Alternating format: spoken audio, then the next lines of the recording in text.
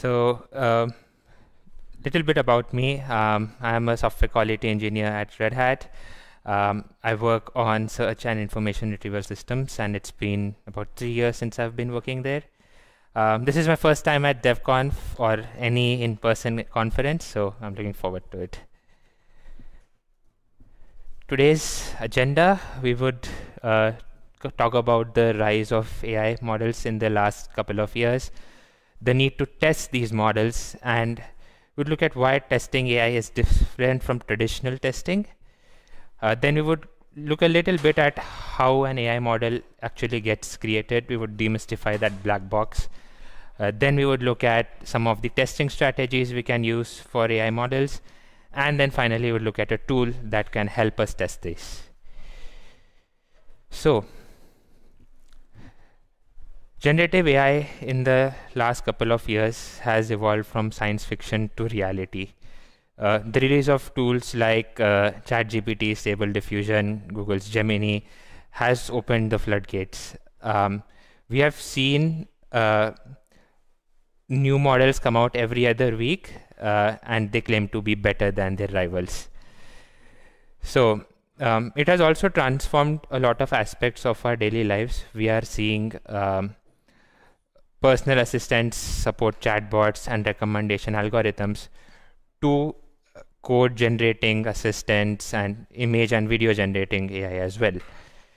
So, but with all this great power comes great responsibility.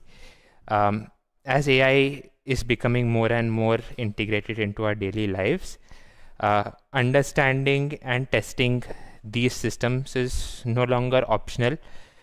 It is really important to do that to ensure that they operate ethically and they are also reliable at the same time.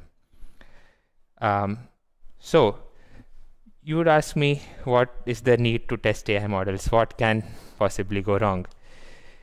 Well, as it turns out, quite a lot of things.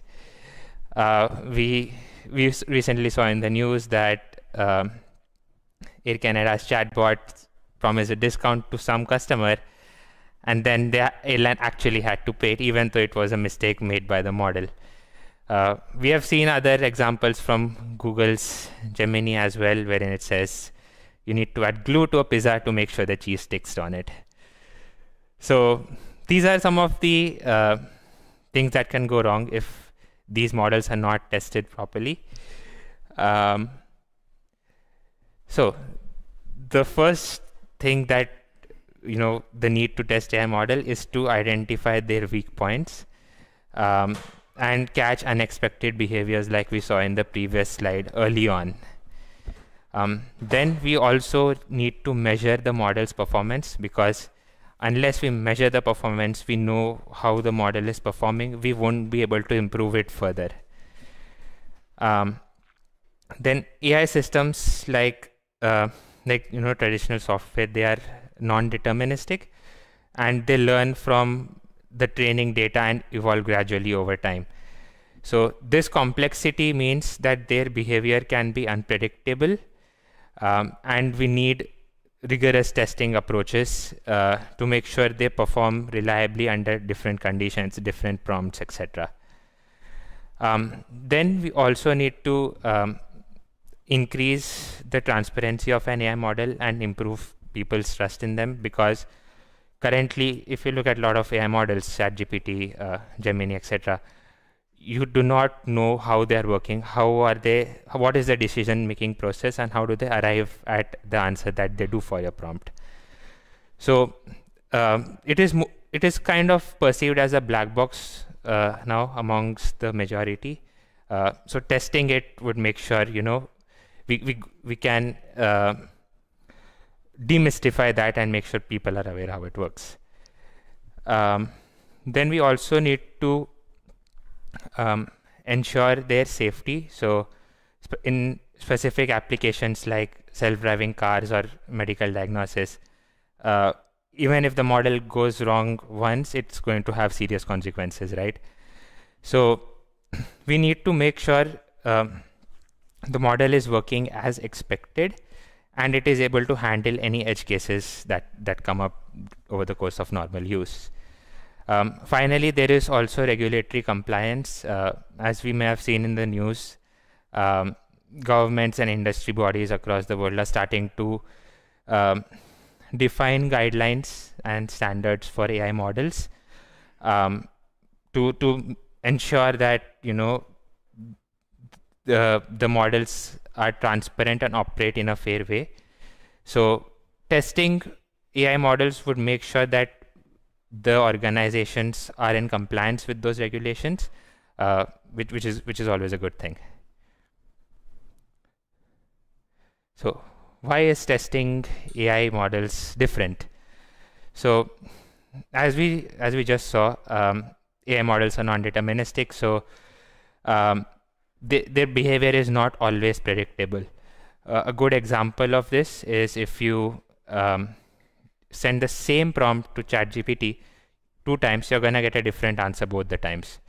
So how do you test that with traditional testing techniques? The AI models also produce new and unseen content. Specifically, if you look at models that generate art or music, they take their training data and generate new art which we haven't seen before. So that adds another layer of complexity to testing them. Then, as we all know, as we have seen before, AI models are also prone to hallucinations. They generate plausible content that we think is correct, but it actually is not. It is factually incorrect. So then we also have a dilemma with the data, because in the case of large language models, they are trained on a huge data set, and it is hard to identify if that data is biased or incorrect in some way, and that would lead to discriminatory or factually incorrect outcomes from the model as well. So that's the challenge, to identify inaccurate data and fix it before the model is trained on it. Then there is also a black box around interpretability. As I mentioned earlier, there is slight difficulty in understanding how the model arrives at its decision. So for example, if you're sending an image of a cat to a model and it classifies it as a dog, how do you understand and fix it, that why is it classifying it as a dog and not a cat? So that's the black box there. Finally, there are also scalability challenges when it comes to testing, because AI models are continuously learning on new data. They are constantly getting retrained. So like traditional software, which you only test out after you have made a new release, after you have pushed a new change, AI requires continuous testing so that you can catch any bugs and also monitor the model's behavior. So these characteristics we have seen of AI and ML models require us to have different testing procedures than what we follow for traditional software, and we need to move beyond the currently established paradigms for traditional software. So looking at how an AI model is trained, this is a very high level flowchart of it. So AI models essentially work by processing large data sets and identifying any features or patterns within that data. So the first step in any while training any model is to get the data and prepare it. So AI models, as we have seen, they rely on vast amounts of data, and there can be many sources for that data, like it can be text, it can be images, music, etc. So we need to analyze that data and make sure we pre-process it to remove any duplicate values, any missing values, or something that's not in the correct format, like dates, etc., things like that. After that, we move to the model's development. So here we choose the right algorithm or the architecture for training the model. For example, like ChatGPT or in natural language processing, we primarily prefer transformer models. So that is what we select in this stage, and then we move to training, wherein the model learns from the data set we provided in the first step. After that, we move to model evaluation, wherein we check how the model is performing before it is actually deployed and pushed to production. We can look at certain metrics like precision, recall, F1 score for the model. And based on that, we'll know how it would perform once it's deployed on production for a specific task. Then we move to the model deployment and inference. So as we all know, model deployment, AI models require a large amount of GPUs. It's expensive to run them. So we need to figure out the services, the cloud providers, the infrastructure we would run it on, and then integrate it into whatever application or service you have. So this stage of model deployment bridges the gap between the development of the model and its practical application, where it can start delivering value to end users. Then finally, we move to the monitoring of the model. So as I mentioned before, it gets retrained frequently. So continuous monitoring of the model's performance is essential. As well as we need to make sure that the model is periodically updated with new data, so that it is relevant to the info that is present today. So that is a very high level overview of how an AI model is trained. Now let's move to some testing strategies for AI systems. So a very fundamental basic testing strategy is the holdout method. So here we split the initial data set we have into two sets, the training set and the testing set. Typically we follow a 70-30 or an 80-20 ratio.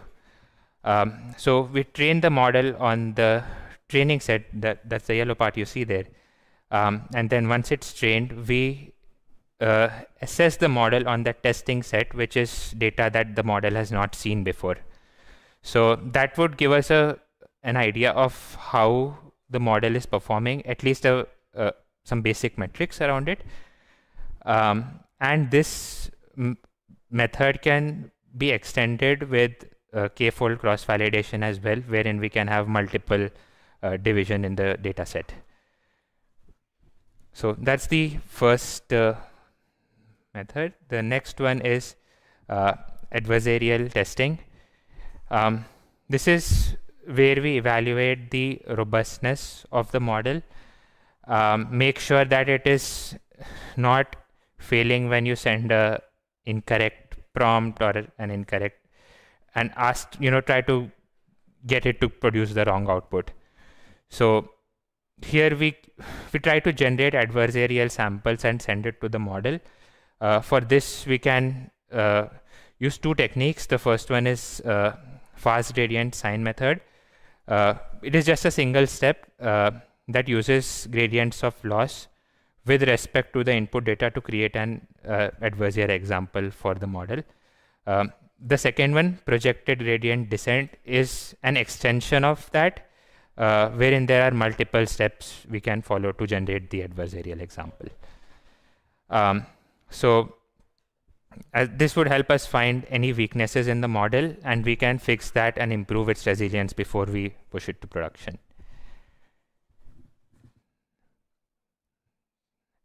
The next part is validating the data for these models.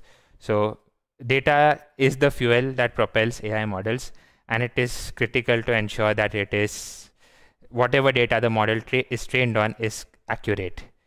So we have some basic quality checks on the data to make sure it's accurate, it is complete and consistent. Then we can also validate the data annotation. So if we are looking at supervised learning, we typically feed a labeled data set to the model and it is trained on that. So the quality of the labeled data set would directly impact the model's performance, and therefore we need to make sure that it is accurate.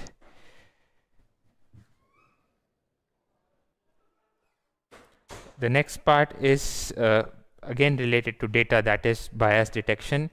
So if the data set itself is biased, that would lead to unfair outputs from the model. So in this stage, we need to analyze the demographic representation, as well as make sure that it contains the data set contains data from all the relevant demographic groups. We can use fairness metrics to analyze this. And if we see there is an imbalance in the data set, we can use data augmentation techniques like oversampling or undersampling to create a more balanced data set for the model. So by implementing these techniques, we lay a strong foundation for the AI model that eventually goes to production. So looking at one tool which can help us achieve this, this is called LangChain. It is an open source framework for creating applications powered by LLMs. And it is designed to make it easy when you're working with LLMs and trying to create one for your use case. So some of the features of LangChain are, the first one is model interaction. This lets us use any pre-trained or large language model with LangChain and perform tasks like feeding a new data set to the model or managing its outputs. The second feature is data connection. So it is kind of similar to model interaction, where we connect it to external data sources to make sure it is contextually aware of that data for whatever task you need to use it for. The next one is chains. This is actually interesting. So when you are using LangChain to build a complex application, you may require other components as well, and also maybe more than one LLM. So chains lets you link all of that in your data set, in your model, and that can be useful. Then LangChain also offers visualization and experimentation, wherein you can play with different models and analyze how they're performing and pick the best one for your use case. For today, we would specifically look at the evaluators in LangChain. So LangChain evaluators essentially let you create feedback loops that improve your application over time and provide insights to prevent regressions. So some of these evaluators use the concept of LLM as a judge. So that means leveraging the capabilities of a different LLM to assess the quality of these generated outputs and how does the model align with your expectations. So based on some research, it has shown that this approach has about an 80% agreement rate with the human evaluations, suggesting that it can be useful going forward. So the different evaluators in LangChain are, the first one is string evaluators. It checks the predicted string for a specific criteria, like if you want to make sure if it's not going beyond a certain length or things like that, you can use string evaluators. The next are trajectory evaluators.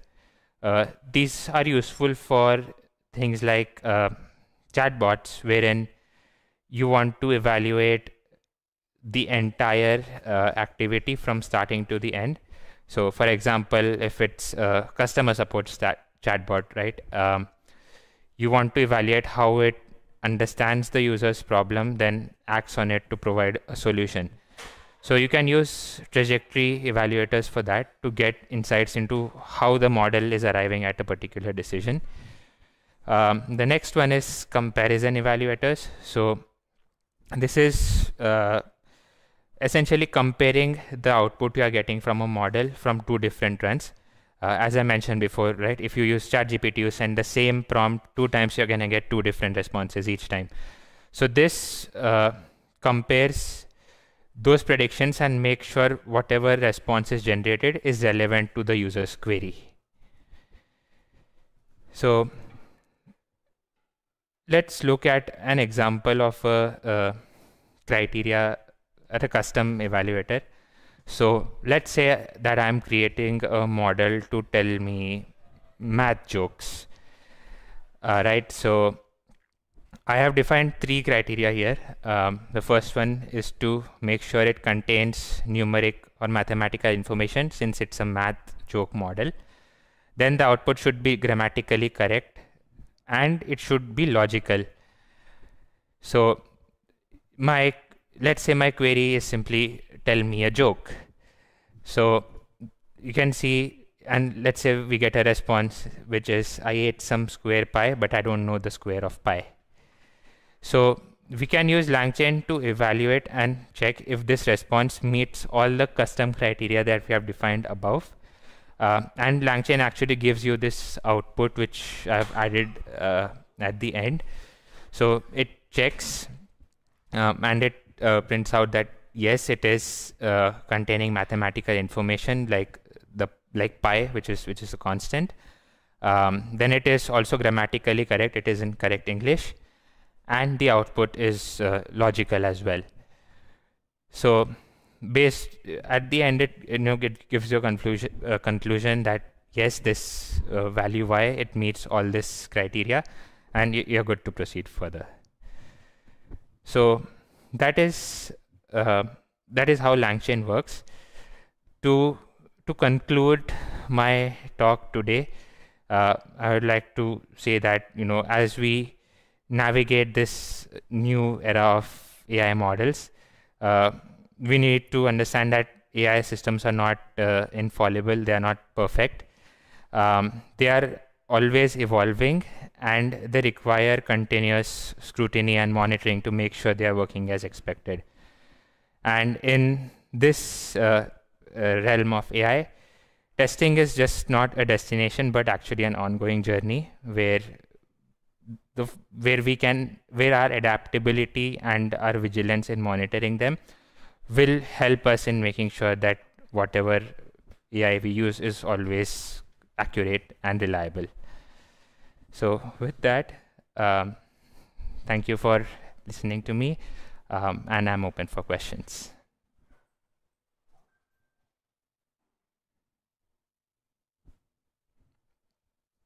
Yeah.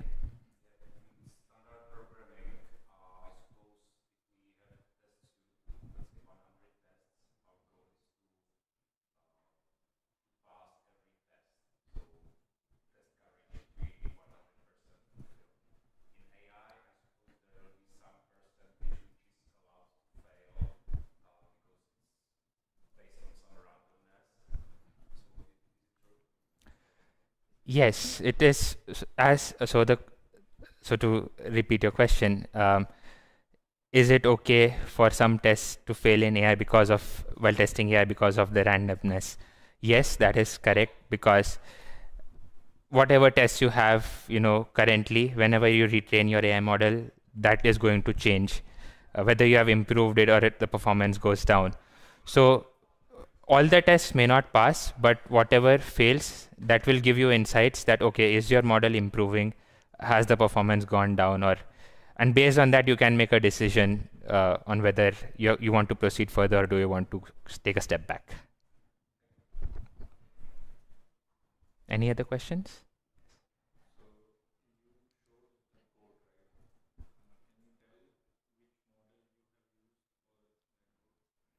So by default, to repeat your question, you're asking about what model was used in that code to evaluate the prompt. So by default, LangChain uses GPT-4. you need an API key, but that's not a hard requirement. You can use any LLM as long as it is compatible with the OpenAI API specification. You just need to specify your API key or URLs and you can use it.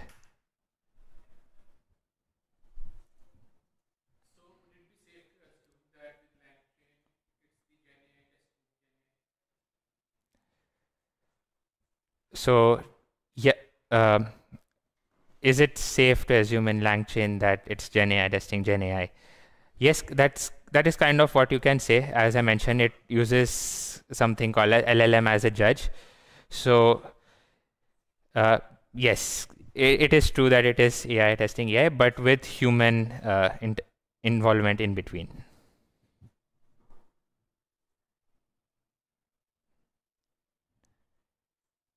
Any other questions from anyone?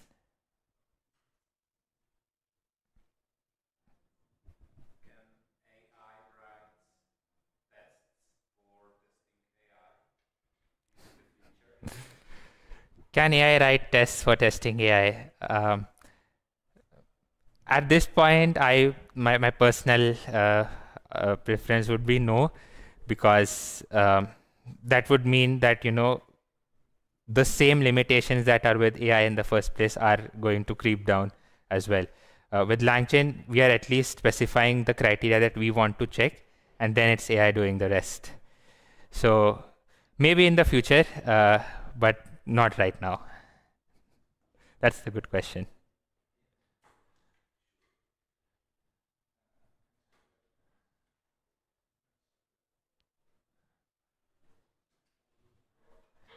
Any other questions from anyone?